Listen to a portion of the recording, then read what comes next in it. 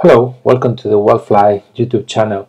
My name is Jerai Borges, and in this video I'm going to show you how you can connect a Jakarta EE application running on WildFly runtime to a database server on OpenShift. First, I'm going to show you how you can deploy a PostgreSQL database server, and then we will configure the WildFly Datasource subsystem to connect to this database server when we are deploying an application on OpenShift. I hope you enjoyed the video, and let's start. The first step is obviously to get access to an OpenShift cluster.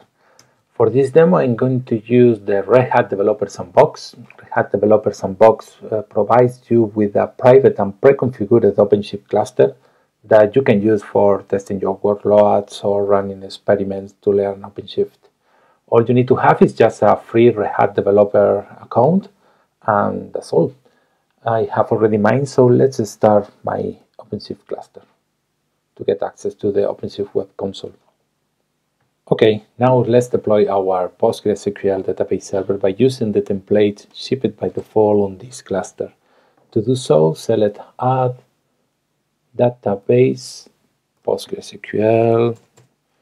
There are a couple of templates. I'm going to use this one that provides me with persistent storage. Instantiate the template, and we arrive at the parameters configuration. I'm going to modify some of them for our convenience. For example, the database service name will be db server. I'm going to use a specific name for the user, password, and why not the database itself, the name of the database itself. Let's create it. We are redirected to the topology view, and the deployment config is deploying our server. Among the different resources created by this template, there is one which will be very useful for us.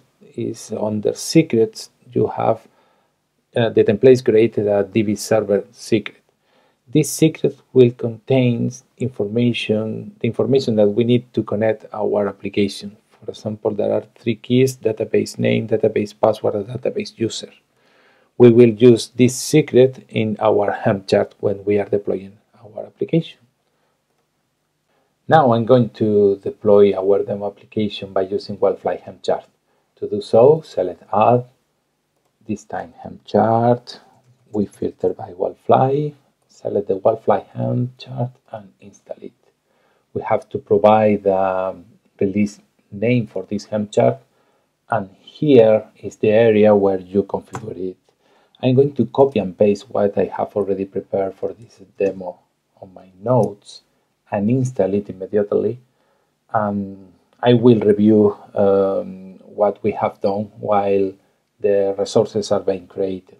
We are redirected again to the topology view. If we select the Helm chart, we come back to our configuration, select Action, Upgrade, and here. And let's explain what we have modified here. The Helm chart configuration is split in 2 main areas: the build section and the deploy section. At the build section, we have specified the sources of our application. Let's do a quick review of it. It is available GitHub.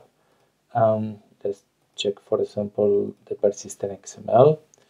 As you can see, we are not specifying any data source name or configuration here. It's just a persistent unit that will get the default data source from configured on the WildFly. This is useful because it decouples the data source name from our source code. Other interesting resources are, for example, the DB connection health check. This is a readiness check that we have. We use it to advertise whether our application is able to process requests.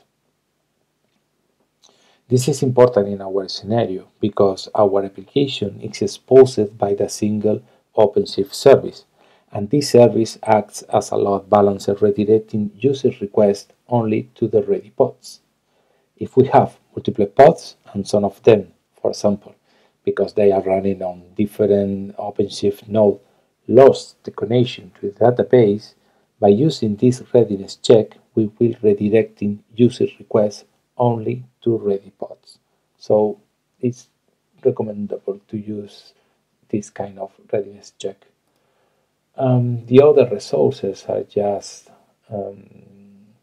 typical JAX-RS resource, which is exposing a developer entity accessing directly to the entity manager.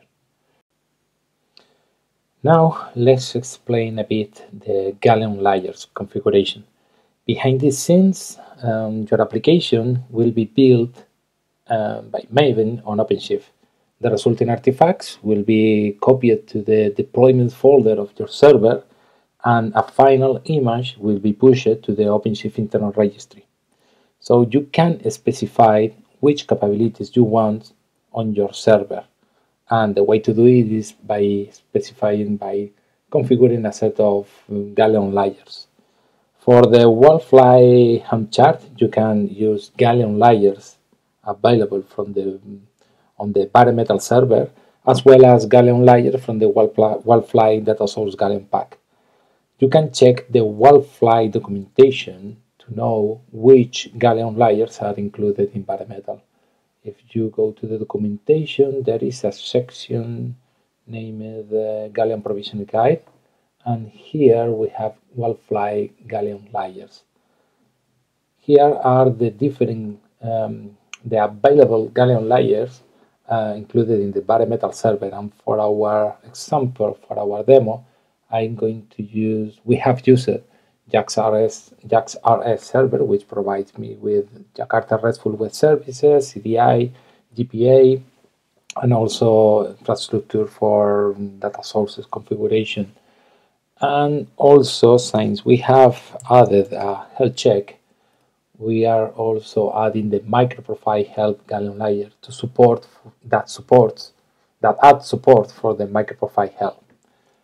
Regarding the WildFly Datasource Galleon pack, the documentation is available at GitHub.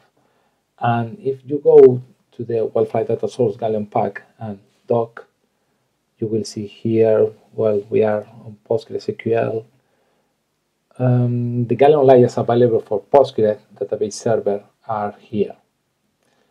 In our case, we are using this one that will allow us to configure a data source and also set this data file as the default one. You can see in the documentation the different environment variables that you can use to configure this data source. For example, PostgreSQL database, the database name, the password of the user, the URL, the user, and also optional configuration. For example, if you want to configure the pool size, the max pool size or the min pool size, well, all of the available variables are defined there in this documentation. So if we back to our configuration, help chart configuration, we have as Galleon layer JAX-RS server, microprofile health, PostgreSQL default data source, and at the deploy section, I configure the different environment variables to configure the data source. For example, here we are getting the database name from the DB server under the database name key. The same for the user and the same for the password. And finally, also the service host, which is the name of the service that is exposing the database server. In our case, DB server. So let's back to the topology. We can see the application was already deployed. Let's check if it is ready. Okay, it is ready. Okay, let's do the final test by creating a developer. See if everything is fine. I'm going to use the command line to do it. If you open the contextual menu under your username, you will get a token, and you can use that token to get access from the command line to your cluster. If you have installed the OpenShift client tools, you can use this token and you can manage your cluster from the command line. Sometimes it's very useful. Let's get the route where it is our application listening, and now let's post a developer and test if everything was fine. So we can use curl -e-x post to this URL, https/ here, okay, /resources/developers, and content type as well, content and types, application JSON, and also some data which will be a name, for example Margaret, name for example Margaret, and surname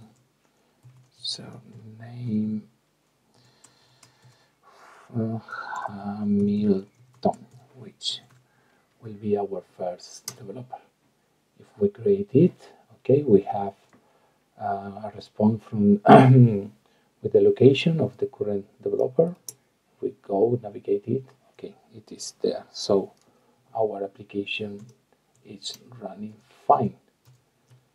Well, that's all. I hope you have enjoyed the video, and see you there.